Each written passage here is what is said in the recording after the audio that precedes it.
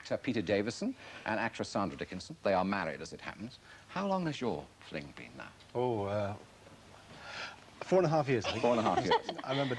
Anyway, Peter here has said that he is going to be leaving Doctor Who and his time travels for less far-flung challenges, and precisely what they are we'll find out very shortly. And Sandra will be taking an early look at the morning papers. And don't forget that it's Wednesday. We're very pleased to have our guests in the studio this morning. They are Peter Davison and his wife Sandra Dickinson, both of whom are noted for their comedy performances in particular, although Peter has been more recently seen as that intrepid time traveller, Doctor Who. However, he recently announced that he would be giving up that role when he has finished recording the current series, much to the disappointment of the fans he has gathered since he took over the part from Tom Baker way back in January 1982. You didn't get a lot of dialogue there, did you? No, you couldn't stop him, really, once he got going. The funny thing is, looking at both those clips we've shown, one could be the other and the other could be the other, couldn't it? Yes, yes, a bit science fiction orientated. Yes. Yeah. Why have you given it up, Doctor Who? Well, it has been, at least it will be by the time I leave, 3 years. And the thing is, I think that because Tom did it for 7 years, it does seem a little short. But in fact, I think that 3 years is a fair time on anything. You know, I think the first 2 Doctors did 3 years each. I myself have done 3 years of most series that I've done. I just feel that I want to do something else now. Have you had anything to say in the matter? I would never admit to that, but, Yes. Yes. Well, yes. Yes, she made me, really. No, I just think it was a thing that we both felt that I should just move on now. It's great fun to do Doctor Who, but it's a bit limiting, a bit sort of frustrating, if I'm honest about it. Yes. To do that sort of thing. It's really about, Doctor Who's about an adventure. And you have to come up with the most amazing dialogue and words. The speeches I have to learn are all about, it's scientific mumbo-jumbo, really. And it's the art is to get it out looking as if you know what you're talking about. And of course, you never do. Are you satisfied with the way you've played it, Peter? You weren't quite as eccentric, if I may say so, as some of the previous owners of the TARDIS. No, that's right, I wasn't. And I think that you know, you have to find your own way to do it. I personally am quite happy with the way I've done it, considering that I've done it, if you know what I mean. I still don't know that I don't prefer Patrick Troughton as my favourite Doctor, even including me, but... But you did it the way you decided and wanted to do it. That's right, yes. I mean, I wouldn't have left if I felt that I hadn't done it to the best of my ability. I'd have carried on until I was, I don't know. You can make a life, you can make a career out of it. You could go on... Well, I was going to ask you about that, because it's all very well giving it up, Sandra, but...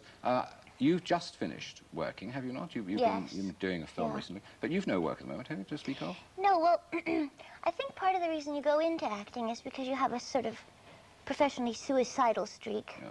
And I think in a way you can get too comfortable and too cozy, and that's not good for you artistically in a way, I think. I mean, that sounds a bit highfalutin, and you have to eat. Yeah, you have to pay the rent, don't you? Yes, do you have anything to do now? I mean, okay, so you're working, what, until the end of this year, in a sense? Yes. You just hope that somebody will come along and say, how about 1984? Absolutely, yes, that's it. You see, the thing is, when you're an actor, you sort of get twitchy if you know you are working. I mean, I used to get quite twitchy knowing that I was doing Doctor Who for another 2 years. And you rehearse at Acton, and you see all these other productions coming and going, and you just think, oh, I just wish I could be... Yeah, you get what they call availability checks for other things, and if you're busy, you see these things come in and think, oh, if only I were free to do that. Yes. So if you do book yourself up, like Peter has for 9 months of the year, you only have 3 months to do other things. But you could go on doing that forever, couldn't you? You could, yes. Whenever you're in work, you wished you weren't, so you could pick up another part. I mean, that's a crazy way of looking at it. Oh, absolutely, it is crazy, but that's the way it does work, unfortunately. Obviously, the easiest thing would be just to carry on until you were old and very eccentric. And but I think you have to be... I mean, we have no children at the moment. We have no one else to feed but ourselves and a few animals. Yeah. Yes, and I think you have to take the risks. Oh, my heart, I've got the tears are streaming all around the studio. Well, I'm afraid that being guests on Breakfast Time doesn't pay an awful lot, but I hope perhaps it'll keep It'll help. A crust or two. And we're going to ask each of you to do the papers today. You're doing them first, aren't you? And Peter at 8:30 or so. And we hope you'll enjoy your stay with us this morning. Thank you very much indeed. Still with me. He's playing solo at the moment because his wife, Sandra Dickinson, has gone to read the papers for us, and she'll be reappearing a little later on. You have been telling us, because people are joining us all the time as the morning wears on, about the fact that you're leaving Doctor Who. But you have made, much to my delight, and I'm sure a lot of people's delight, a very Christmas special of All Creatures Great and Small. Is that right? That's right, yes. We made it... unfortunately, during the month of May, which wasn't the best weather-wise, but we were, did it on a film up in Yorkshire. It's not specifically about Christmas, it's just to go out at Christmas, hopefully Christmas Day. And it's set after the war, that is about 4 or 5 years after the last episode was set. I see. And all the old team are together, Robert That's right, yes, with the sad exception of Mary Hignett, who, of course, who played the housekeeper who died about 3 years ago. But for the rest of us, it was as if we hadn't been apart, really. It was wonderful. The cast sort of instantly came together, because we've all gone our various different ways since we left. Tristan has been very good to you, hasn't he, really, as a character? Yes. Tristan really was my big break, I think. And I think personally, it's the character that will stay with me, rather than Doctor Who. You know, we talk about typecasting and things sticking with us, and people have asked me in the past few days about Doctor Who, whether I think that will prevent me being cast, or people will remember me as being Doctor Who. And I think it's really Tristan is the one that I think will stay with me for the rest of my career. Tell me, did you go and see James Herriot when you were up there, the man who wrote these lovely stories? Because I gather that you have had dinner with him, the cast, and you've met him and so on. Do you all know him very well? Well, I wouldn't say very well, but he did invite us to dinner, and we went over there, and we've seen him 3 or 4 times. And he's a lovely man. He just wants to get on being a vet. That's his prime directive in life. Because Herriot isn't his real name, is it? No. I think really he didn't use his real name because of that very reason, that he wasn't really interested in becoming a personality. He really wanted to carry on being a vet and write the books almost as a sideline, really. He once told me that he writes the books watching the television. And various programmes. He's got a wonderful photographic book of the North Yorkshire. Oh, yes. Wonderful, wonderful. Anyway, we'll talk a bit more, perhaps, later. I offer you half an egg. Let's drag Peter Davison into this. It's an invention by a lady called Mary Young in Somerset. She's a poultry farmer, not surprisingly. I wondered if you'd crossed a chicken with a pig or something. Blue bacon fumes over the chickens as they're sitting on their nests, I think. Well, the other wonderful thing about eating hard-boiled eggs of whatever flavour, you can't actually say anything when you've taken a mouthful, can you? But you're not pulling a face, so that looks good to begin with. Do you know how many eggs we ate last year? No. 12,900 million. How about that? Incredible. I'm impressed with your knowledge. I think I will continue to keep my bacon and my eggs separate, preferably. Does it taste like bacon inside the yolk, though? Mostly egg, really. But you can the sort of bacon... Smoky. Smoky. Yeah. Like smoky crisps, that sort of principle. You don't know how it happened? You don't know how Mary, whatever her name was, from Somerset, managed to get the bacon flavour in the egg? She gets this syringe, and she picks up the egg, and she syringes it to each egg. I don't believe that. Let's have some... We're in desperate need of your professional advice, because Peter Davison here, and has now been joined by his wife, Sandra Dickinson. Apart from his successes in All Creatures and Doctor Who, you're anxious and are trying to start a band, aren't you? Tell us a little bit about the background to this venture. Well, I've been writing songs, really, for about the past 15 years. I've had a couple of things done, a couple of television theme tunes for series, and also a couple of songs which Sandra released in the 70s.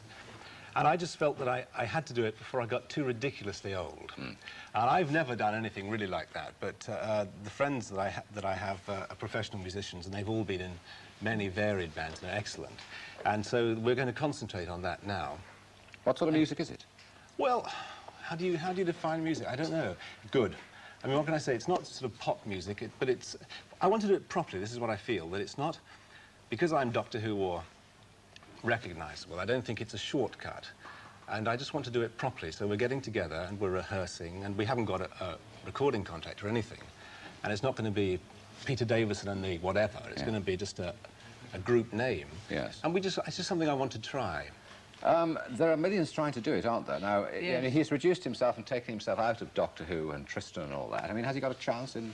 Well, no, the lucky thing is that you see that you're already known. So you've obviously got a lead start in a lot of other bands if you do it. But I would suggest that you take an old song and rework it, because that is the current thing. If you can take a 60s song, a Motown song or something, and rework it into a hit. I'm trying to think of a title that would suit you. I don't think there are many about Doctor Who, actually, or even Who's Telling You Now. At the moment, we're still concentrating on thinking of a name for the group. We can't... Well, you missed out on Meatloaf. Yeah, I thought of Brezhnev's hat. I always like...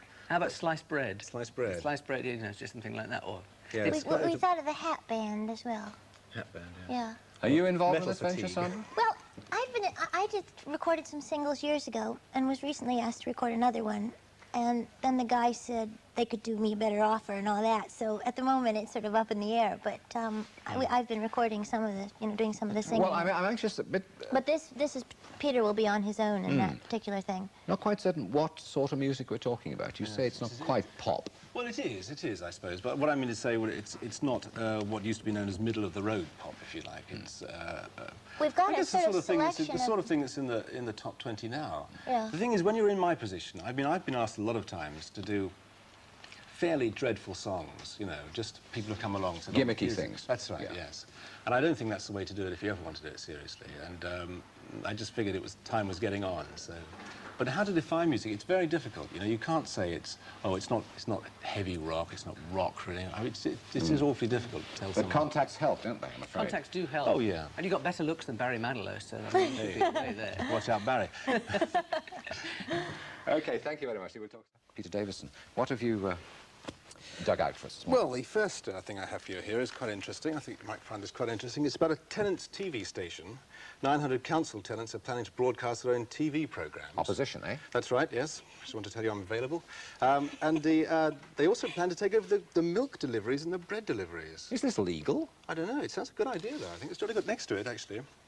Also, I just happened to notice this interesting thing about rabbits, apparently, are trying to chew the grass and build warrens on a new sports field. Unfortunately, the sports field is made of plastic. I see. But they don't think, actually, it'll do the rabbits much harm. So they'll probably even grow to love it. On to something a bit more glamorous here. The top 10, the world's most lovely women. What paper is that in? Oh, this is in the Mirror. Yeah. Everybody's idea of the world's most beautiful women, they're all different, aren't they? That's right. It worries me slightly. This is why I sort of chose this one. It worries me slightly, the American idea of what's truly beautiful. It seems to me is awfully... Your American wife is listening with No, well, I mean, she had it. I mean, I think if she went over there, she'd probably be there. Right, but give out. the thing is, really, it's just the image they have, I think. It is a bit too plasticky and perfect, I think. It's not really... It's chosen by Harper's Bazaar, I think. You must name them, because people may not Right, have yes. the papers. Come on, who's there's Jacqueline Smith, Joan Collins, Twiggy, Jane Seymour, Rachel Ward, a couple I don't actually know, I can't recognise. Oh, Harry Belafonte's daughter. Is among them. But, I mean, some of them are undoubtedly very beautiful. On Victoria Principal, I can't miss out. top notch, It's the top, yes. Who decides these things? Well, quite, this is it. I just think it's just slightly worrying to decide who's the world's most beautiful women. Selena. I threatened to bring up exactly the same things, but I bring it up for a different... No, don't worry, I bring it up for a different reason. Yeah. That is that, as she said earlier, it is a load of rubbish. And I think it highlights a problem, which I found last week, that sometimes the newspapers do write a load of nonsense. I'm sorry, I was saving her blushes. We weren't involved in this, but No. you must just pick out the bones of what is... Well, it is that the Daily... What is it? It's the Daily Mirror thinks that Selena's in love. Yeah. After a holiday in Spain, which she never went on. Yeah. I mean, I myself last week had cause to be slightly put out by the press. I had a press conference because I was leaving Doctor Who, at which it was patiently explained why I was leaving and that, in fact, the viewing figures had gone up since I took over. And a certain Myra Petty in the Daily Mail chose to write this extraordinary article based on nothing at all. I just think it is distressing to us, that if you explain facts to them, that they can't actually base their stories on the facts. That's really... I think if you put your face on the box, you are, in fact, liable to have it chopped Absolutely. off. I mean, they can... But I just do wish that it would be accurate. Yes, that's it, really. Are you prepared to give us an exclusive comment on No, this you story? said you weren't involved in all of this. I think you'd be let I'm in off the quite news lightly. business. I'm in the news business. You know how inaccessible you are to newspapers. We thought we might get an exclusive comment, but we won't bother you about that. Let Peter go on. Right, a slightly heavier piece here. This is a nerve gas agreement that's been worked out. President Reagan has been working with Congress to work out the details of the US starting production of nerve gas, which I think is extremely worrying. I think that the whole attitude of the West now, I feel, is becoming very worrying. It's all based on paranoia. We're paranoid about what the Russians are doing, they're paranoid about what we're doing. And I just feel a little that the West, we in the West, I mean, we have democracy on our side and freedom on our side, but we're starting to be the bad guys a bit, I feel. In this, I think we're just pushing too hard. That's meant to be the new politics, you know, you must be hard and forceful, but I think we're in danger of becoming slightly... You think you're a bit worried about our type of behaviour in the matter now? That... Really, yes. I mean, obviously, we in the West, when we do have a inbred belief that we are right, obviously, but I do think we have to try and rationalise it and look at ourselves, step back from ourselves and just see exactly what we're doing. Yeah. Just before we finish, yes. You know, we were talking about your band. Yes. You've got to have a band now, because people are writing in and suggesting, ringing in rather, and suggesting names for it. There's a lady here, Mrs. Jenny Jessup from Carshalton in Surrey, rang to propose a title which would keep alive his connection with the series All Creatures Great and Small. The band should be known as Stoyere, she says. As what? Stoyere. What's Stoyere? Well, because, says yes. Mrs. Cumming, An explanation. that is Harriet's written back. Ah! But I don't think Stoyere pronounce doesn't it? have a ring of stardom about it. I'll consider that. Yeah, you'll consider that.